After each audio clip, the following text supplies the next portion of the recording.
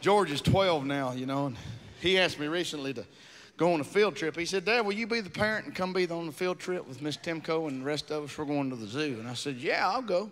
It's not like I got a regular job at home, you know. I don't go to Lowe's on Monday and drive a forklift, although I would if you quit coming. I'll go down there and work, you know. I'm sure they'd love to have me. I like just walking around down there. Anyway, so I go to the zoo.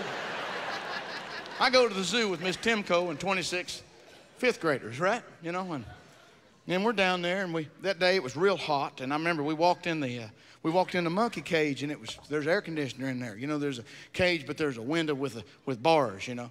And so I sit down on a little seating wall with Miss Timko, and I'm looking in this monkey cage, and there's like 7 monkeys. Big ones. I mean, give you an idea how big they are. If one of them got a hold of me, he could just have his way, you know, with what he could do whatever he wanted. And I can't think of a more horrible death than that. Well, maybe if I sit here and think about it for a while, probably could. But so I'm looking at it, and there's an old monkey sitting up in the corner, and I could tell he's older because his whiskers are a little gray, and he looks a little more pissed off than the rest of them. And on the back of his neck, there's a 5-inch wide gap and 10 inches across of no hair on the back of his neck. And he's the only one like that. And I'm watching him, looking at him. And I notice he's pulling out one hair at a time, and he's eating it. I'm thinking, surely he didn't eat all that today. His stomach would be upset. And he turns around, and he hikes his leg up on this log, and he's chewing on his hair. Reminds me of Pawpaw sitting on the porch, chewing on a piece of straw, watching the kids play. And he's looking right at me. I'm looking at him. And he just starts pissing. I'm thinking, man, that is a nasty animal. And he's looking at me like, well, this is what you want, isn't it? See us in our natural habitat. This is how we roll in the monkey cage, motherfucker. I'm thinking, that's a nasty talking monkey, too. And with no warning at all, he reaches down behind him and pulls up a turd. And I thought, hey, that ain't a rock right there, kid. That is not a rock. And he sets it down beside him. I'm going to set that right there. That's my poo-poo. I'm going to set that right there. Like a muffin, you know. I'm going to put that right there. And Miss Timko's sitting here watching it all with me. She goes, come on, kids, let's go see the elephants. I'm like, can we just stay a little longer and see how this shit ends? Can't imagine it gets much weirder than this shit. So there he is, sitting on a log, chewing on his hair, piss dribbling out the end of his dick, and a turd sitting next to it. You got that picture in your head real nice? Let's wait. Okay. So he's sitting there, and again, he reaches down behind him, and this I kind of know what's coming. And he pulls up a turd, but this time he's like David Copperfield. Like, look, hocus pocus.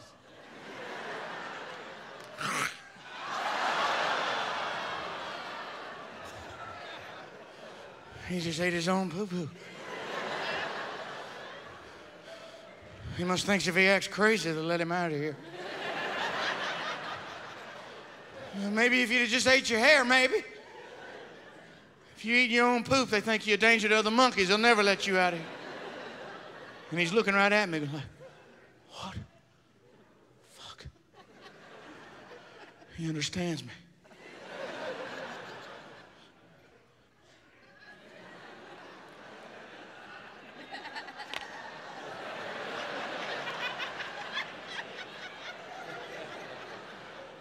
Thinking that monkey's on to something. Because every now and then you gotta act crazy. That 16-year-old boy I got, he's bigger than me, taller than me, puts his arm around me, calls me little man. I don't like that shit. Getting to where he likes to test the water started a couple of years ago, usually around Thanksgiving. Come on, Daddy, let's arm wrestle. What do you do? Come on. Ah, boy, come over here. The whole family's around. What do you do? Is that all you got? Because if that's all you got, that's what Daddy's got, right? You just let him know. You either let him win or you beat him. Just to let him know Daddy's stronger, you know, and he can take care of shit, right? This past Thanksgiving, different. All right, boy, come on, here we go. Oh, shit. Is that all you got? Because if that's all you got, Daddy ain't doing it. He said, come on, Daddy, you know I can beat you. I said, boy, you're so weak, I'll tear your arm off, throw it in the floor, dog will get it, bury it, we'll never see it again.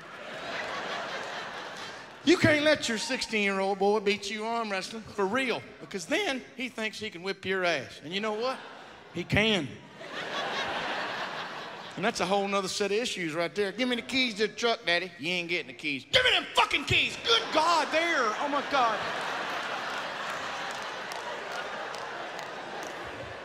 My wife's like, what are you giving the keys for? He's gonna whip my ass. What do you want me to do? You can't ever let it get like that. You want these keys, boy? Come get these motherfucking keys. Woo!